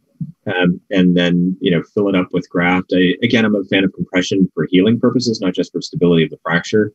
But if you have enough divergence or splay of the pins and you compress it as you're putting them in, you can potentially get a little bit of compression. So, I think there are definitely some, there's more than one way to skin the cat, as we say. Yeah. So, we still had a little bit of valgus, but then still, okay. Our aim was to maintain the motion. That was an important thing for us, and also a bit of stability and union. So we went on to do well. So this is at 6 weeks and then 6 months. And then, so it's 1.5 years. And then we have removed the vice and all. Mm-hmm. Surprisingly, his movements are good and he's gone back to its. I can't promise the same thing in all patients. But then, I don't know. Have you done any kind of, same time osteotomy also? No, I haven't. Typically, the cubitus valgus has not been. I've done cubitus varus correcting osteotomies, but the valgus is not as unsightly, and it kind of hides that lateral bump quite nicely. So I've not had a circumstance where I've felt the need to do an osteotomy at the same time, or even subsequently. Okay, good. That's beautiful. Thank you. I'll send my next one to you.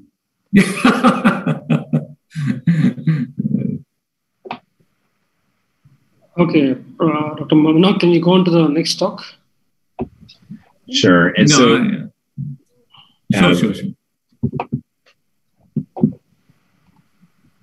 Okay, so for the next one, I am going to continue the theme. I'm going to continue the theme of talking about bad stuff. And talk about complications. Okay, my video did not stop this time, so I think we're good. And this talk is, gets a little bit out of the elbow, but it stays in the upper extremity. But I think it's important to think about things from a sort of general perspective, because you'll likely see all kinds of injuries throughout the upper extremity, and some of them might seem like not such a big deal, but then they can have really bad problems associated with them. So seeing some of those problems, I think, can be helpful. Back when I was starting my practice, Jack Flynn, I started in Philly, actually, in Philadelphia, at the Children's Hospital of Philadelphia, working with Jack Flynn. And he was writing this book with Dave Skaggs called Staying Out of Trouble in Pediatric Orthopedics, but he really wanted to call it Getting In and Out of Trouble in Pediatric Orthopedics. But the publisher didn't want to publish a book about getting into trouble, because, that you don't want to do that, right? You want to talk about staying out of trouble, but sometimes you just are going to get into trouble, right? It's just inevitable. And this picture really bothered me for a long, long time, until I figured out it was actually photoshopped, because the shadow of the paratrooper here is much too clear compared to this shadow. So this didn't actually happen. But I was thinking, man, this is a really bad problem to get into. And sometimes we're going to make mistakes, and those mistakes are often the result of poor planning. And so if we think about how to avoid those mistakes by thinking about our treatment, again, as I said, as a chess match, I think we can make smarter decisions.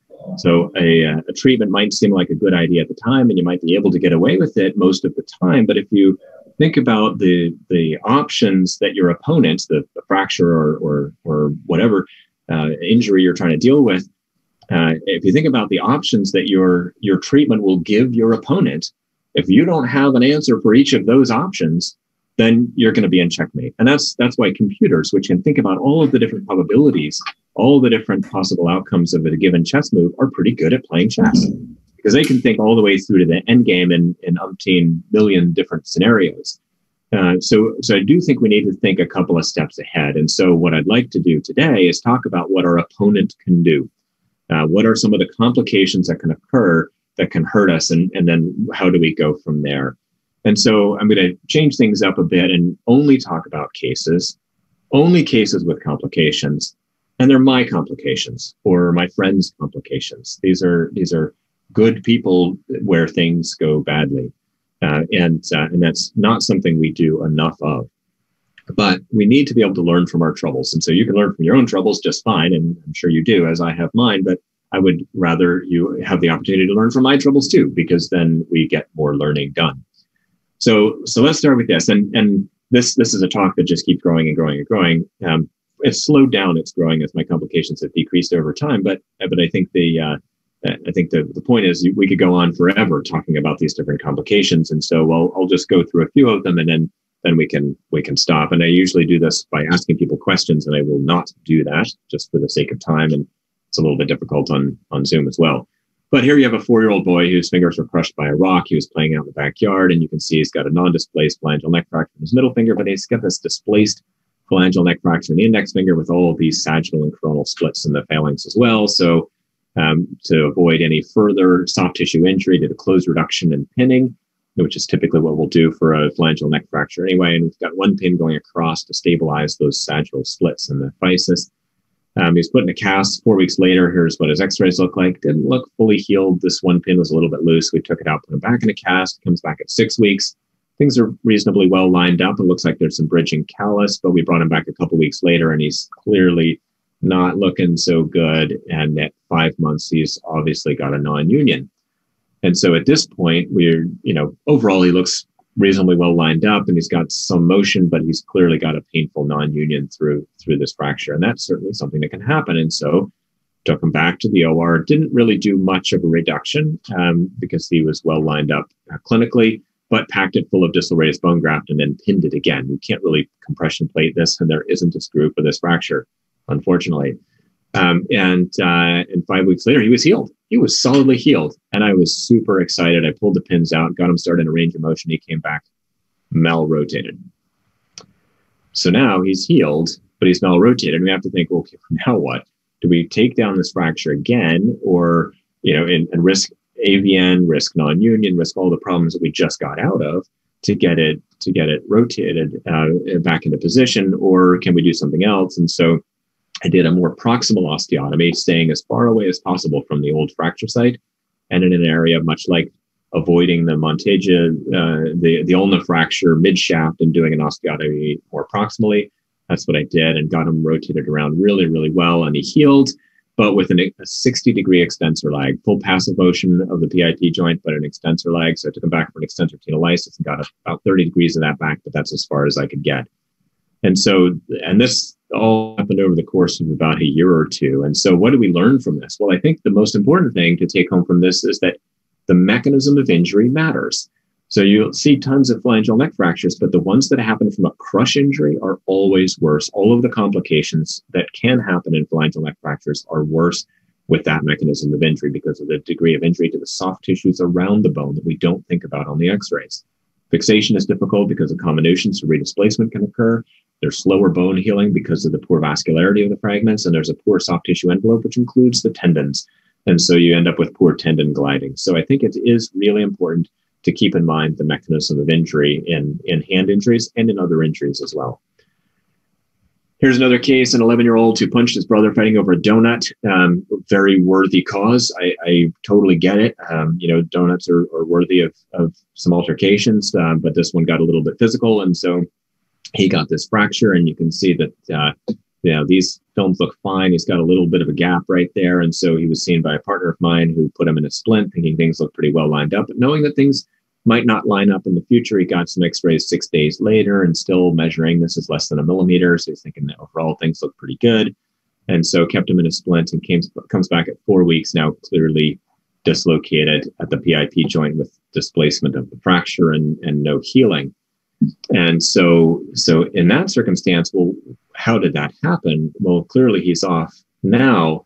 But if you actually go back to the injury films and ignore the fracture and just look at the articular surfaces, you can see that you've lost congruity or concentric circles of the PIP joint.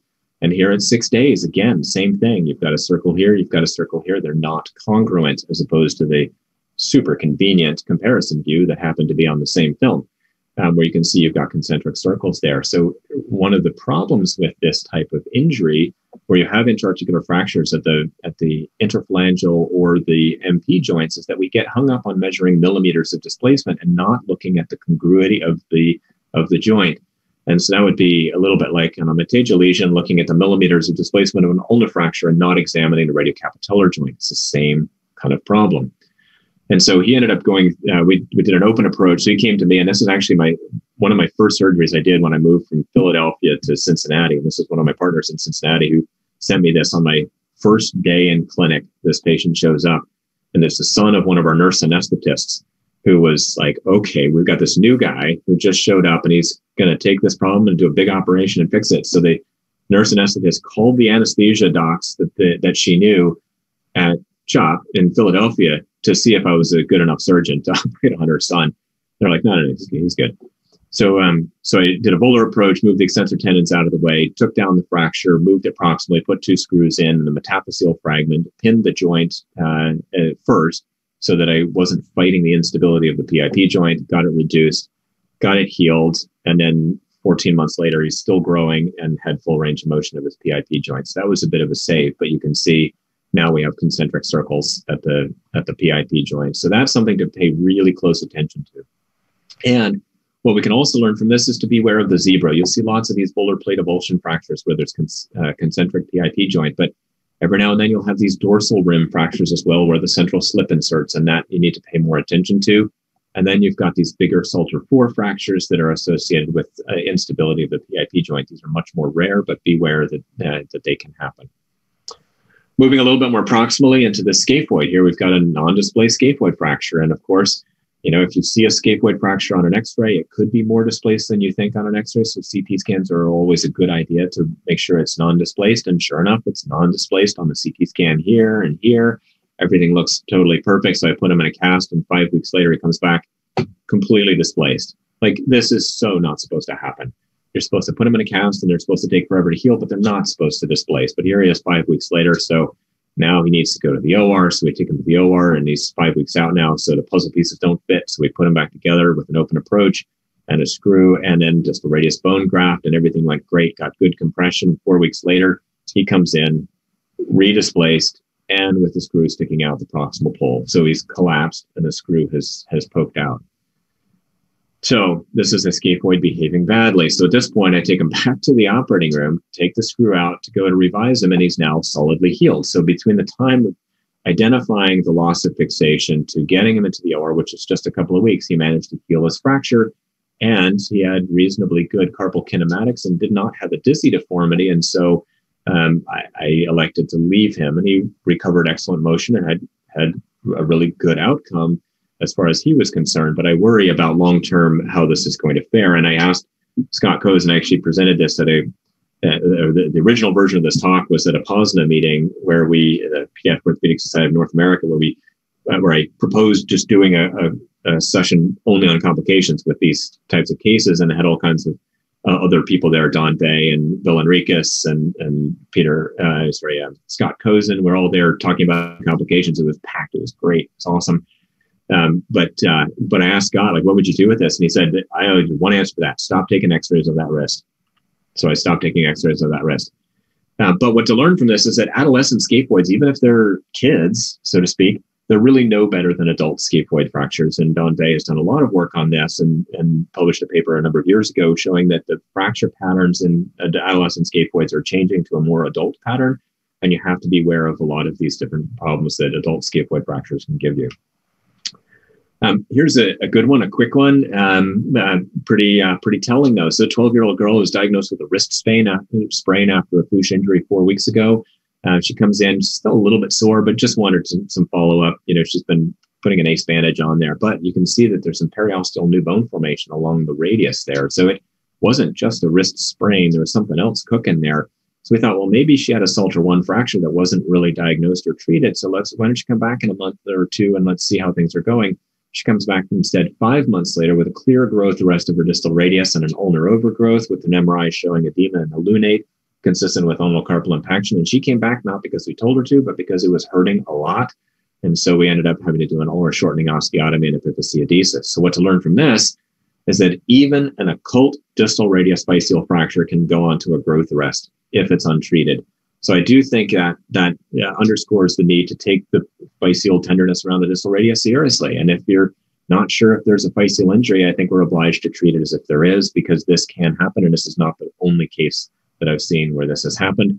And then it's obviously better to catch a growth arrest before it leads to ulnar overgrowth. So you can do just an epiphysiodesis without having to shorten the ulna as well, because that makes it a much bigger operation, likely 2 operations because the plate can be irritating and need to be taken out later. And then here's a fun one. This is an 11-year-old boy. This is the son of one of our radiologists here. He has this fracture. It gets reduced nicely, put into a cast. It heals really well. So here he has a 1-year follow-up. Things look pretty awesome, except he has an unstable DRUJ, where if you supinate him, he's got clear dislocation of this DRUJ. And that this can be done manually. He can do it on his own. Every time he supinates, he dislocates his DRUJ. And so he's very symptomatic, and he's a drummer, and he cannot drum with this forearm. And so if you look actually carefully at the x-rays at a year out, you can see that he's got a residual extension deformity of his radius. And it's moved more proximally than the original fracture was. And so the degree of remodeling that occurs is proportional to the distance from the physis. And so as the physis continues to grow, the chora, or the apex of the deformity, moves more proximally. And so at some point, the ability for it to remodel diminishes because it's now further from the physis, but the impact of the deformity increases because for a given angle, the longer the arms of the angle, the more displacement you have, by the sine of the angle, et cetera, at the DRUJ. And so you end up with this distal radial-ulnar joint instability, the so-called supination dissociation injury, showing up a year or 2 or 3 years after the injury because of proximal migration of that chora. And so the circumstance here is one of a bone deformity. It's not a ligament problem. And so just like you would do an ulnar osteotomy to correct the radiocapitellar alignment, a radial osteotomy to flex it will point the bones together properly at the DRUJ, so you don't have to do any ligament reconstructions or TFCC reconstructions, and that can resolve it can return the radius to its normal apex dorsal bow in this location, and it can improve the stability so that now, even just when his cast comes off, doing that same maneuver, I cannot dislocate his DRUJ. And so that's what's called a supination dissociation injury, first described in 2007 in a series of 3 cases, I think 2 of whom had prior soft tissue reconstructions that failed, went on to an osteotomy that was successful. And then Kevin Little in our group wrote up a series of 7 of these, including some of mine, just recently in 2018, going over a lot of the principles and strategies. So that is something to be aware of and something to look for. And in later follow-up, because it will see you. It's just a question of whether or not you recognize it. And I'm pleased to say that this kiddo went on to go back to drumming and actually is a drummer in our band. And you can read about his story on a website called Hear the Hope, HEAR, thehope.org, which is a charity that raises money by writing and recording songs with patients and families. So we were the ones who kicked it off, and he was a drummer in that band. Super, super happy. And his dad, the radiologist, was the bassist in the band. So they're a very musical family. And he's learning his death metal blast beats on the drums now, so we can get move into more metal. And then I'll leave you with this one, which is a 17-year-old who had a Fuchs injury, had these fractures that were reduced quite nicely, and he was put into a cast, and he was watched as he was slowly not healing these fractures. But what was missed is the fact that he was dislocating his DRUJ while these fractures were slowly migrating and not healing. And so I took him to the OR for what was a CT-proven non-union of both of these bones. But of course, just like that scaphoid, he had healed it by the time he got there. And so I had to do osteotomies. And so I got these osteotomies done, which realigned his DRUJ, got him back to full range of motion. And then post-up day 2, he had uncontrollable pain and swelling in his hand. We took off his splint, and he had fracture blisters around both incisions and compartment syndrome in his hand, not in his forearm. And these were fracture blisters from the steri-strips that were put across the wound on both wounds. And you can see how close they come together. So that was basically putting a tight, almost circumferential, non-elastic bandage, just in the form of steri-strips, around his wrist that led to venous outflow obstruction of the hand and a compartment syndrome. So I would urge you from this case to learn that you need to be careful whenever you're changing the shape of the bones in the forearm, because there is a risk of severe swelling and compartment syndrome, either of the forearm or the hand. And that includes malunion corrections, lengthening of the forearm bones, rotational osteotomies, or even creation of a one-bone forearm. Those are all at higher risk for compartment syndrome. And then please, please, please use longitudinal steri-strips if you're going to put steri-strips on the wound anywhere around the wrist or hand. And the fact that this can happen underscores the point that there's nothing so simple that it can't cause harm.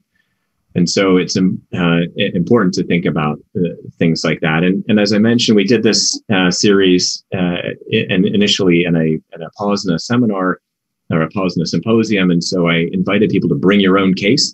And so I sent emails out to 118 people who were registered to attend the symposium, and I only got 8 replies back.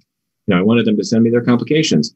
And only 4 of those were human replies. The others were automated out-of-office replies. And only one of them admitted a complication and sent a case in. And it was a 11-year-old girl, another Fuchs with trampoline, radial neck and proximal ulna fracture. Everything was reduced nicely, the percutaneously pinned. And it looked like it was going on to a non-union of the radial neck. And so bone stimulator was attempted. And here at a year, there's decent flexion extension, some loss of supination, but there's a clear non-union of the radial neck. And so we presented it in this case, and like, what do you do now?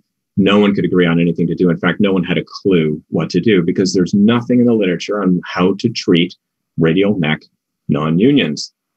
Why? Because we have a severe publication bias or presentation bias. Nobody wants to discuss their complications, and so we all suffer in silence. We don't put out the bad stuff. And so we don't know what to do when the bad stuff happens. And so I feel very strongly that we need to have a more open discussion of complications and bad outcomes so that we can learn, because no matter how well we try to stack things up, it doesn't always go as planned. And often we are faced with surprises. So yes, we have 2 sets of twins and a 5th one as well. That I will admit was a bit of a surprise. So thank you very much for your attention. It's really been fabulous to interact, and I look forward to hearing even more discussion after this. So thank you. Thank you, Professor. We have a question from the audience regarding the montage here. So one of them asking, can we use a distractor to lengthen the ulna to get the radial head back into its position? Sure. Yes, you can. And that's something that I had mentioned just in passing on the slide. And I think it's those are circumstances where the radius has been out for a very long time, because unopposed to the capitellum, the radial neck will continue to grow. We see that in congenital dislocations as well. And so if the radius is too long, you have to lengthen it. And an acute lengthening, there's a limit to how much you can safely achieve and how much you can get to heal with the gap there. And so a distraction lengthening, I think, is certainly reasonable. The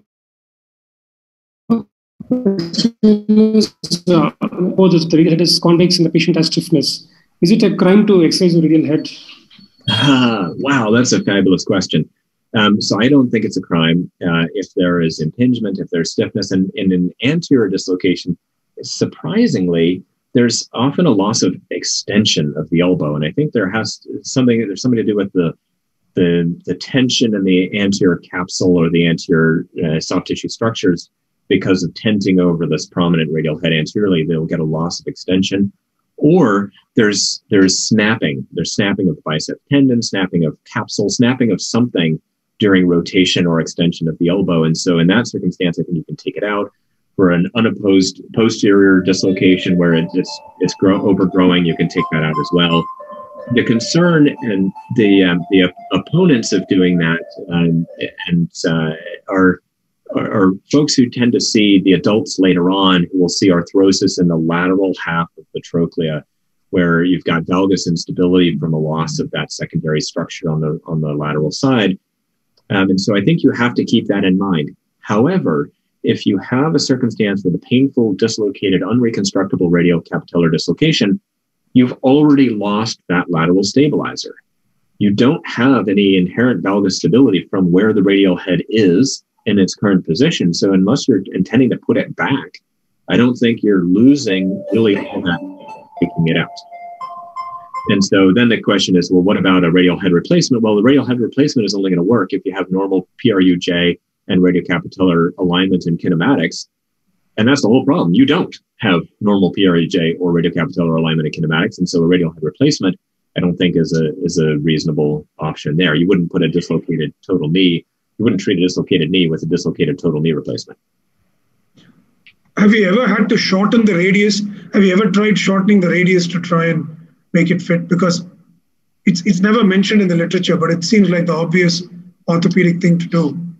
Yeah, absolutely. I think there's the threshold for doing that is not just that it makes, it certainly makes sense. So, I showed you an ulnar shortening osteotomy for a radius that was too short. You wouldn't lengthen a radius in that circumstance because it's much easier to shorten a bone. However, you do have to correct the ulna because you have to correct the angle of the ulna. So if you're going to shorten the radius, you're going to add another osteotomy. You're going to add a bone.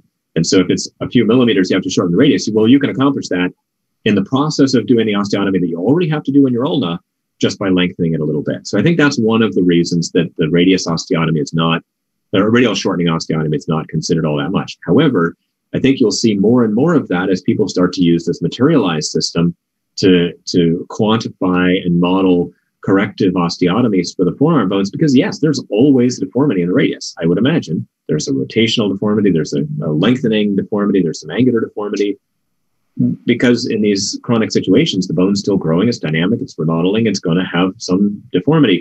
Whether or not that's relevant is not something that the materialized or the computer models can tell you. And so I think if you can get a little bit of lengthening in the ulna at the same time as you're already cutting the ulna, and you don't need to shorten the radius, then you're fine. If you really need to lengthen a lot of the ulna, then you either have to use distraction osteogenesis or add a second osteotomy of the radius to shorten it. Thank you. Dr. Manohar, you have anything to ask? No, that's all. Thanks. It was a very nice discussion. We are very thankful to Professor Roger for sharing all the information, whatever he has. Very, very thankful, Dr. Roger. Dr. Uday will do the vote of thanks. Yeah. I really appreciate the opportunity to interact. I've always been inspired by the creativity, ingenuity, and the good outcomes that you guys are able to achieve in an environment where the raw material that you're working with in terms of the presentations of injuries can be really, really challenging.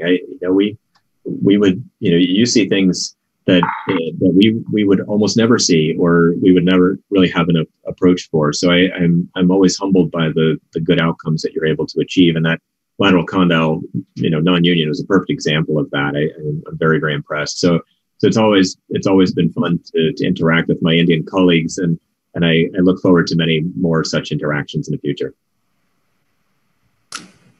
Thank you, Professor Roger.